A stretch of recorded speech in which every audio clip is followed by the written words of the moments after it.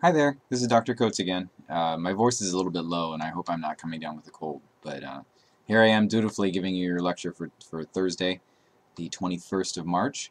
This is the second of two lectures about ekphrasis, which again, if you haven't seen the lecture from Tuesday, I really urge you to see that before you continue on with this one. But this particular lecture is the one that forms the basis of the second part of our Twitter conversation for the first week of this module.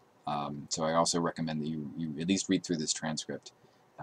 So I'm basically going to be doing a debrief of the consequences of having a poem about an artwork, and a bit of a response to what you've all been saying on your Twitter conversations. I'm sorry, with your tweets within the Twitter conversation. And I would just like to say my piece and then have you respond to what I was saying. Not necessarily just to agree with me, but to find other parts in the text that will allow you to latch on to the tone either of the painting or of the poem, or both, because they are in conversation with each other.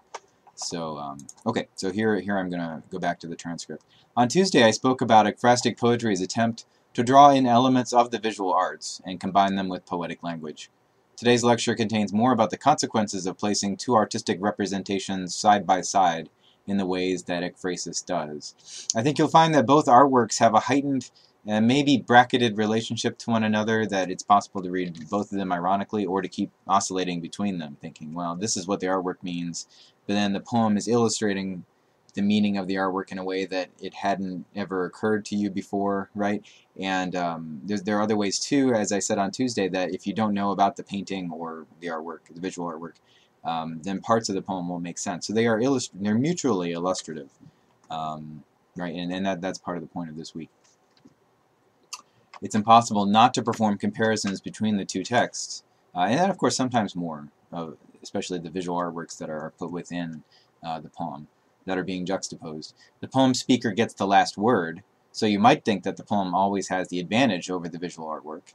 But just as many ekphrastic poems hold up the visual artwork, just as many ekphrastic poems as not hold up the visual artwork in such high esteem that the poem looks like the unloved stepchild in comparison. So do be careful about assuming that the poem is always going to be, in some way better than the visual art. My best advice about ekphrastic situations is to try your hardest to unlock the relationship between the poems that the poem speaker wishes to establish between the lyric moment, and especially the poem's tone, and the artwork that, for the most part, triggered it. So most ekphrastic poems are, the speaker of a poem. Keats's Ode on a Grecian Urn is definitely this way. Looking at something and then recording the sort of spontaneous impressions that occur to the speaker, having looked at the artwork. So yeah, if you think about it as being mutually illustrative and being juxtaposed at all times, so you're thinking about, for the case of the Musée des Beaux-Arts, the Bruegel painting and the Auden poem at all times together. So for example, in this week's Twitter conversations, many of you have been trying valiantly to come up with authoritative assessments of how the poem depicts the epic content of the myth of Icarus in relation to the mundane setting of the Bruegel painting. According to the myth of the fall of Icarus, which I'm going to explain it now just in case you're not aware of that one, but you probably are. It's one of the more famous stories of Greek mythology. Icarus, along with his father Daedalus, tried to escape from a tower by gluing birds' feathers to their arms with beeswax. Despite his father's warning, young Icarus flew too high in the air and therefore too close to the sun, and his wax melted, whereupon he fell to his death. Now, of course, this would not have happened. You actually can't fly by gluing feathers to your arms, but it's also true that the higher we would go, the colder it would be. The Greeks had no way of knowing that, but for the purposes of this myth, just assume that the closer you would get to the sun, the hotter it would be, even though you and I know that when we get to outer space, it's actually pretty cold, and you can't breathe. So anyway, then when you get really close to the sun, of course, it gets hot again, but you'd be dead long before then. And also you wouldn't be flying because there's no air. I digress. Okay, let's see here. In this painting by Bruegel, no matter how famous we might find the story, and how much we might have imagined ourselves reacting to the same scene had we been there, which sometimes happens, you sort of vicariously inhabit a narrative and compare how you might have reacted to the reactions of the characters that are in that narrative. The other people in this painting simply go about their lives, instead of trying to help or even batting an eyelash in surprise. I could point out that most of the people in the painting are reasonably far away from Icarus, and so might not even have been able to hear his cry. But this seems beside the point, because the painter, Bruegel, is contributing to the effect of understating the importance of Icarus's fall in the grand scheme of things. The myth of Icarus is a story about hubris, an unchecked aspiration and arrogance, which is then punished extremely severely. And in fact, many scholars and students of mythology think the punishment does not at all fit the crime of his arrogance, because you don't have to die to be taken down a peg or two. But here we have a painting of the fall of Icarus, in which Icarus appears in the title, so we know we should already have some sort of baseline familiarity with the story within the myth, and we should be looking for him somewhere in the scene. But the fall is not only not located in the center of the painting, as you might expect, but it makes absolutely no stir in the audience that the painting represents for us, and which we, the contemporary viewers, can use as a convenient foil to contrast our own responses to those of the people within the scene. If Icarus's fall were right in the middle of the canvas, then I think a lot of the sort of bystander effect tweets that we saw yesterday would make a lot more sense to me. Because Bruegel would be implicitly saying that Icarus was indeed the most important person in this situation, and everybody else in the painting was completely wrong not to have seen the hand of the gods, in the form of divine retribution, at work in their midst. But he isn't. He's off in the corner like an afterthought. And if anything, the farmer at his plow looks more like the main character of the scene, because of perspective, since he's so much bigger than the others, and he's the first thing that you notice when you look at the frame.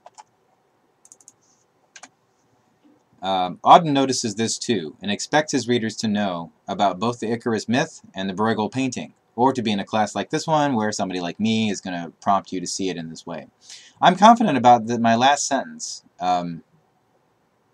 that Auden the speaker expects the readers to know about both the Icarus myth and the Bruegel painting, because I can tell you that the Musée des Beaux-Arts was written right before the outbreak of World War II, and so I actually feel like Auden had bigger fish to fry by talking about this painting. He's making a political point.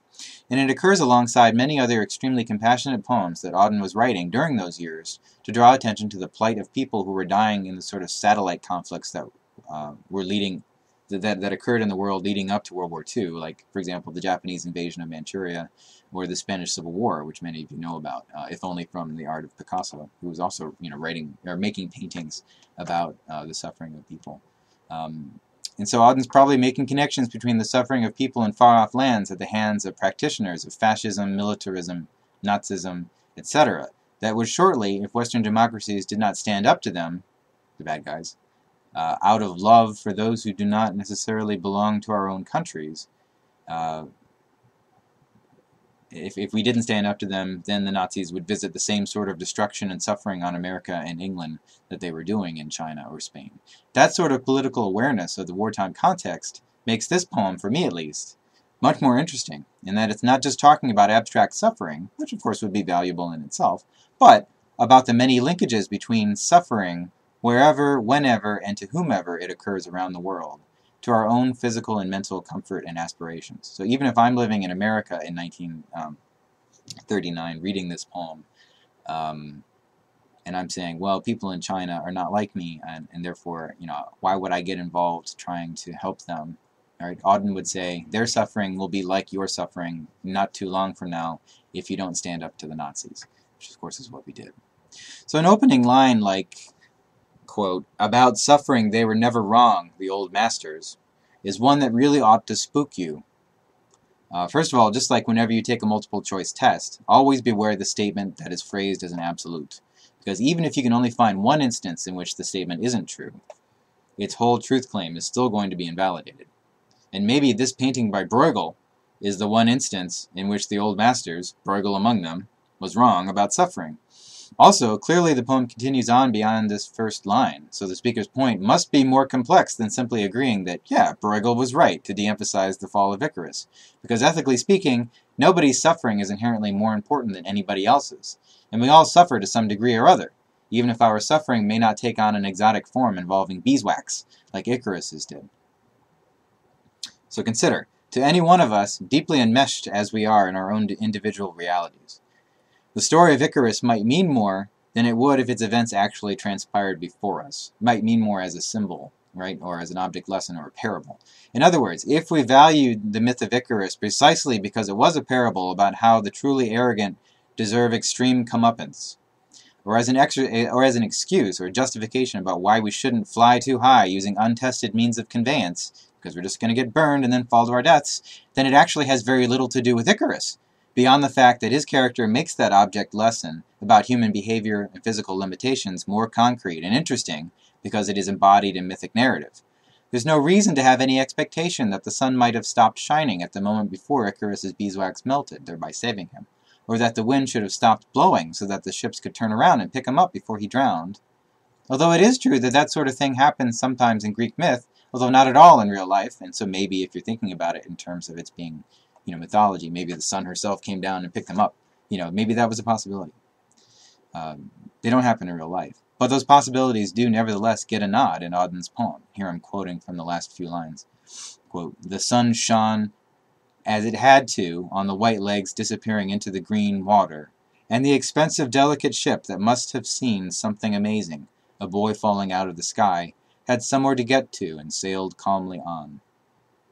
Unquote. Nobody asked the sun whether it wanted to keep shining, and nobody checked to see whether the wind cared or the ships felt remorse about his death, because that would be absurd.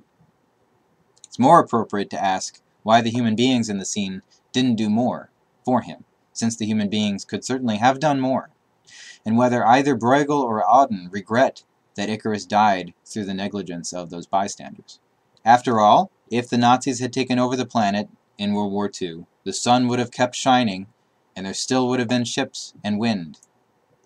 There also still would have been people, and life would have gone on. But there would have been a lot more suffering. I think Auden's tone is actually pretty precisely rendered, although not particularly clearly, in terms of Bruegel's painting. At the end of the first stanza, the speaker weirdly calls up for our appraisal an unplaced moment in one or more works by unspecified old masters. So before he gets to the Bruegel painting in the second stanza, he talks about the old masters in general.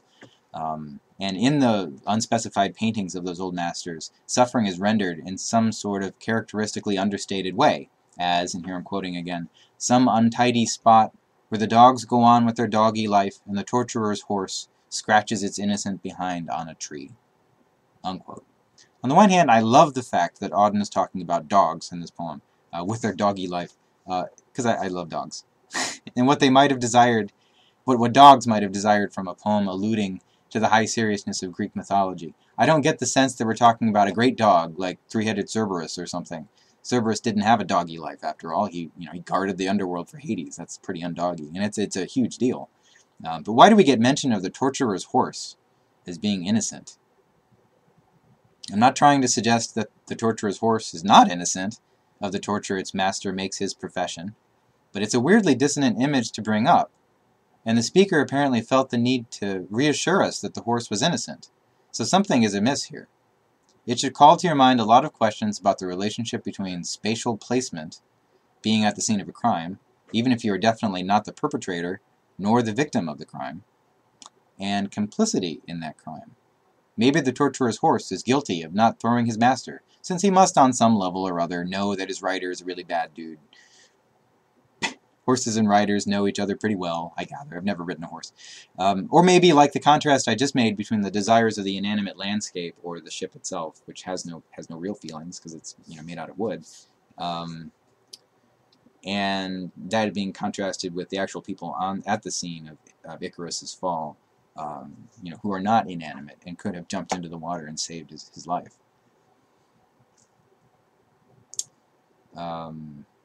Human beings have moral obligations that the inanimate landscape do not.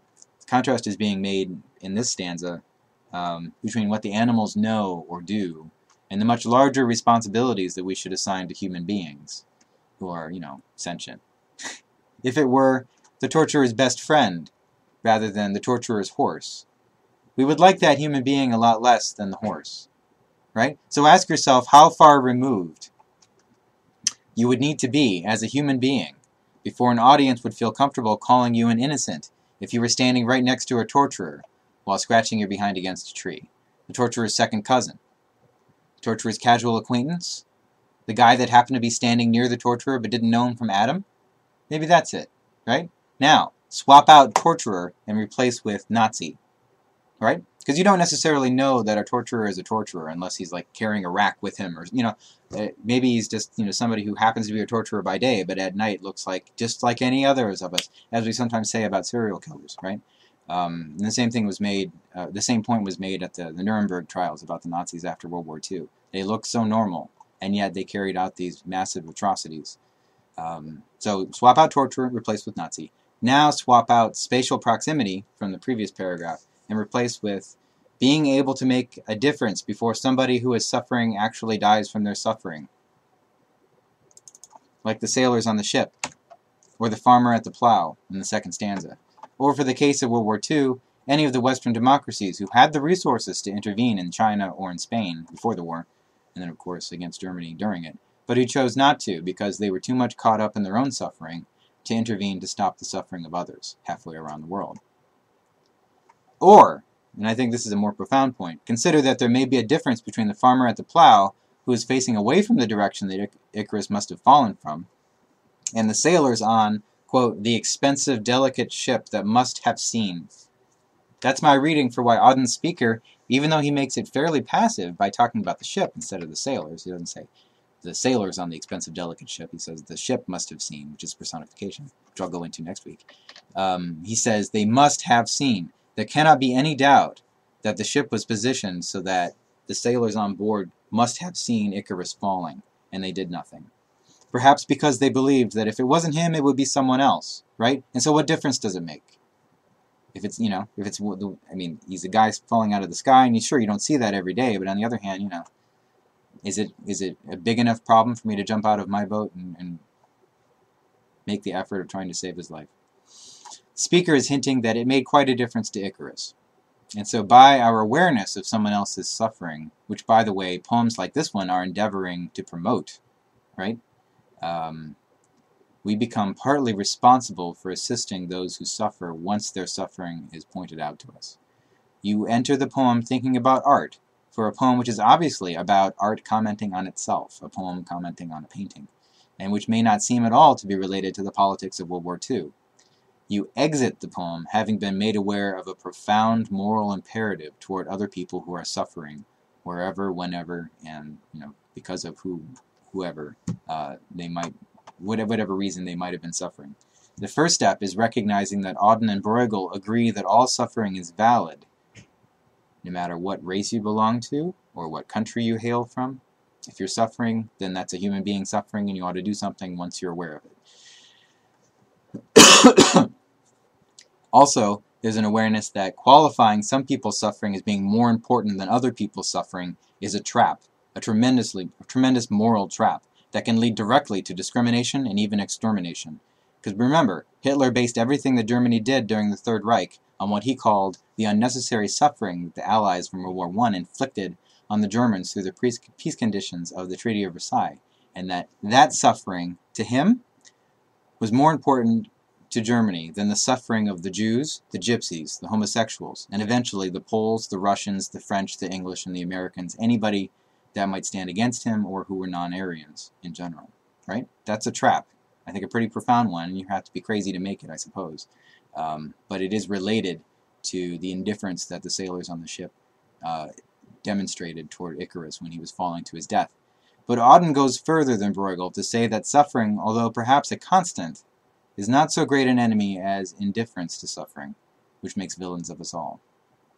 I'm actually not sure that Auden and Bruegel disagree on that last point, but I do think it's true that I certainly wouldn't have seen it in Bruegel's painting without Auden's help. And that is my main point here about the interaction between the poem and the painting. So just to conclude, when you are reading ekphrastic poetry, develop separate senses of the tone of both the artwork and the poem toward their shared subject matter. In this case, it was suffering. Right? And then keep comparing those stances. Bruegel's stance on suffering, Auden's stance on suffering. Bruegel's stance looked pretty bad to me at the beginning, and I worked my way around to the idea that Auden was actually much more lucid about what suffering does to us, and what ignoring someone else's suffering does to us as well. But now I think I see it a little bit in Bruegel, and I'm compelled to think that Auden's speaker has a really interesting and intelligent way of pointing out some things about the old masters and their attitudes towards suffering, which really haven't changed all that much over time. More of us are dying, but then again, there are more of us. A lot of the work of an ekphrastic poem is to continually resituate the speaker's stance toward the artwork.